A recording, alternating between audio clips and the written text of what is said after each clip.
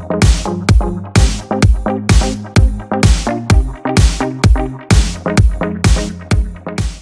guys, for my next empties video I'm going to be going over some face products and some hair products. I'm going to combine them all. I definitely had overdue items for an empties video, so I have split them up over a few videos, so definitely check out the others. So I'll just quickly go over and let you guys know very briefly sort of what I thought of the items that I have used up. So I'll start with hair. Now I've got a humongous hairspray. This is from Goldwell and it's the Style Fix Hair Lacquer. Hold factor 10. I love this hairspray. It's definitely one that I have repurchased over and over again. I'm pretty sure you can pick these up from a lot of different places, even Priceline. And I find it's the one hairspray that really seems to hold my hair in place without making it too hard or too crunchy, but I don't get any flyaways. So if you have things like fringes, this does a really beautiful job at sort of taming them and keeping them in place. I've got a dry shampoo from Batiste, and this is for medium and brunette hair, which I absolutely love. I think at the moment I'm actually using just a random normal version of this, and I definitely find it makes my hair quite white and greyish tinge. So if you've got dark hair, definitely recommend picking up the medium brunette coloured one, because it prevents your hair from going white. But if you're like me, I tend to get a really oily scalp really quite quickly, and the ends will be completely fine. This will just help me go an extra day or two without having to wash my hair sort of every second day after it's already been washed. So definitely love that. I picked this up because I thought I would give it a go to see how it was. It's the VO5 Give Me Texture Dry Texturizing Spray with sea salt for effortless, sexy, undone hair. And I have to say I wasn't really impressed with it. I was sort of hoping it would sort of really kind of plump up my hair, but give me like a sea salt spray, easy look, but it didn't really seem to do that. It really didn't give me much texture at all in my hair. I did find it kind of felt a bit like a dry shampoo in the way, but wasn't really impressed with it. Now I've got another mini hairspray here from GHD. It's the Style Final Fix Hairspray. This I didn't really like. I found it quite as thick, heavy hairspray, and especially if you use it in your fringe, it seemed to weigh down my hair quite a bit, and it didn't really do a very good job at all, so wasn't impressed with that. Now I've got a shampoo here that has really been awesome for psoriasis or itchy flaky scalps. It's from Redwin and it's the Coal Tar Fragrance Shampoo. This does have a really strong sort of fragrance to it. Most sort of flaky scalp shampoos have a particular scent, sort of like the tea gel type scent, but this was actually really nice to sort of calm my scalp down and stop it from itching. This is one that I actually don't think I can use while I'm pregnant. I'm pretty certain. A lot of sort of medicated shampoos or shampoos that are for sort of like psoriasis or itchy scalps, they recommend not to use while you are pregnant, but it is one that I love. If you get an itchy scalp and you get an irritated scalp, especially with psoriasis, and it gets really painful, this did really soothe my scalp, and I mean it did a really nice job at cleaning my hair. So that one was pretty good.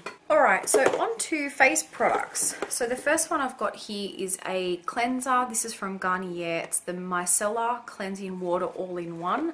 I love this. I heard a lot of people actually compare this to the Bioderma, I can't think of what it's called, the Bioderma sort of cleansing water, and I love this. This did an awesome job, especially at removing waterproof mascara, any type of mascara, or really dark heavy eye makeup. And the main reasoning that I would sort of use this is if I have gone out for the day or for the night and I've come home at night and I don't necessarily want to have a shower to take off my makeup, I'll use this on some cotton pads and take my makeup off that way, and it definitely does an amazing job at taking everything off. And I actually have tested this out and used my Clarisonic afterwards with a cleanser, and it didn't really find any extra foundation. That definitely says a lot, because sometimes I find with products like this and the cleansing makeup wipes, you know, I still have a lot of residue on my face where I kind of feel like I need to still wash my face, but this I I really don't. So I do actually really love it, and you can get it quite cheap as well, which is awesome. Now this is a product I really didn't like. I think there's still some in here, but it is definitely going. It's the Australian Pure Beauty Sensitive Face Wash, and this has got lily pilly and wattle seed.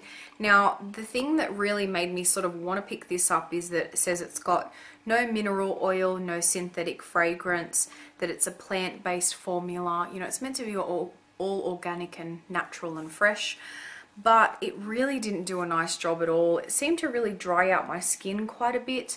Didn't like the formula, didn't really take off any makeup or anything. So I think if you were looking for a basic face wash to not really do anything other than wash your face, then it might be okay, but I really wasn't impressed with it. Now I've just come across another hair product. This is from Frieda, and it's the Beach Blonde Ocean Waves Sea Salt Spray. I think I got this in a Bella box, and I really actually like this. I hadn't actually used any other sea salt sprays before this, so this was my first one, and it did a really beautiful job, so I did enjoy that. I definitely want to pick up another sea salt type spray, so if you have recommendations of any that you really like and recommend, please definitely let me know. I've then got the Nutrimetics Nutri Spa Recharging Hydration Mist with Ruby. This one I didn't particularly like. I didn't really enjoy the scent of it. I sort of tried to just really use this up towards the end just to get rid of it. So on hot days I would use it to spray on my arms or on my face just as more of a refreshing spray, but definitely not something I'd go out of my way to get again. Now I've got a toner here from Chanel, and it's the Lotion Purete Fresh Mattifying Toner. I really love this. It took me a really long time to actually get through this because I just didn't want to finish it. I didn't want it to be gone. It was really beautiful. It was pricey because it's Chanel, but it did a really gorgeous job, and I actually don't really use any toners now whatsoever. It's probably something I should be using, but I've just never really found any other toners that I really sort of love and enjoy, and because of the price, I mean, it's not realistic to continue buying this. So again, with toners, if you've got recommendations, definitely let me know. So I've got a cleanser here from Aveno. This is the Positively Radiant Cleanser, 5 Factors of Radiance. Now this wasn't too bad of a cleanser. I did actually enjoy this quite a bit, but again, this is a cleanser that you can't use to take off your makeup because it just won't work. It might get rid of your foundation if you use like a face cloth or something, but for mascara it won't remove any of it. You'll end up with raccoon eyes. But again, if you're looking for a cleanser just as an everyday daily cleanser, not to take your makeup off, it was really nice to use. Now I've got a sample here from Fresh that I used up, and it was the Black Tea Age Delay Eye Concentrate with noni juice. This was amazing. I love this. It was a beautiful eye cream. It was a very thick formula. It made my eyes feel really tight and refreshed. Absolutely loved it, and I would definitely pick this up. So yeah, highly recommend, and if we can get our hands on it here in Australia, I will be buying it 110%. So left I've got 2 face cleansers, and I've got 2 of each of them. So the first one is the Neutrogena Naturals Fresh Cleansing and Makeup Remover. I have spoken about these for really quite a while now, and I absolutely love them. So I think you're always going to see these in my empties videos. I did go through 2 of them. I think I actually have one that's almost finished up at the moment as well. This is my daily face cleanser to remove my makeup. I don't really use anything else to do it. It gets rid of waterproof mascara, really dark black smoky eyes, black smoky eyeliner, really thick full coverage foundation, and it is just beautiful. And I've found since switching to this particular line, the Neutrogena Naturals line, that my skin has just changed so much in a way that it is just so much cleaner and fresher. I rarely get breakouts as much as I used to, and I just I seem to really love it. So since buying these, I don't really use any other cleansers unless I get them in sample boxes and things like that. These are really my go-to cleansers nowadays. And then the last face cleanser, again a double up, again it's from Neutrogena Naturals, and it's the Purifying Pore Scrub.